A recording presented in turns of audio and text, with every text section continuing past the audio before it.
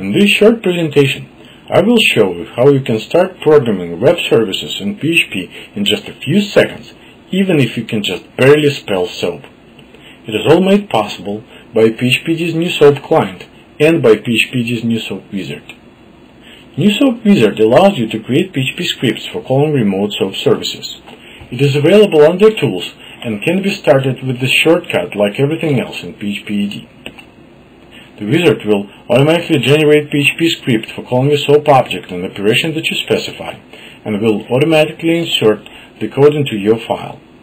You can then modify this code as desired. Now you can also create web services calls with NuSphere NuSoap client. NuSoap client tab is located on the right-hand side of PHP window. Like any other tab in PHP, it can be undocked and moved around.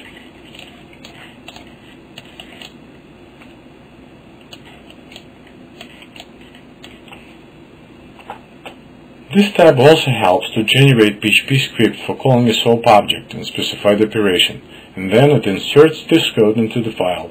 The code, of course, can be modified after that.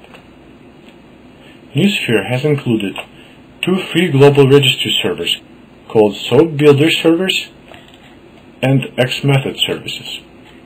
You can browse the available services and take a look at the methods available and the parameters that they expect. You can also create your own list of SOAP servers and custom WSDL.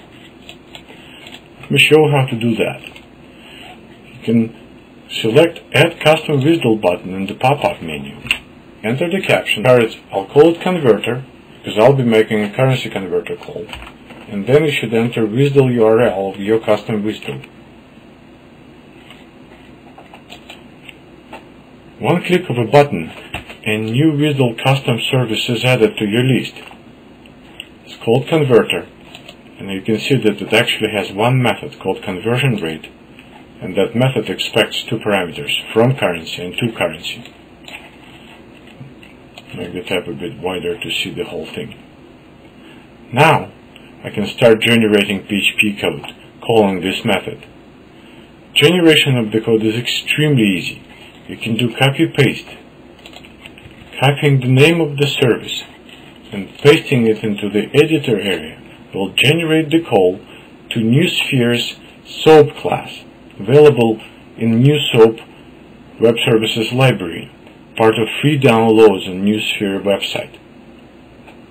When the instance of the SOAP class is created, I can make the actual call, going back to the tab, and now instead of copy-pasting conversion rate method as I can actually drag and drop it into the editor area, getting the same result with the code generated initializing the parameters and then calling the call method of the SOAP class to actually get the conversion rate.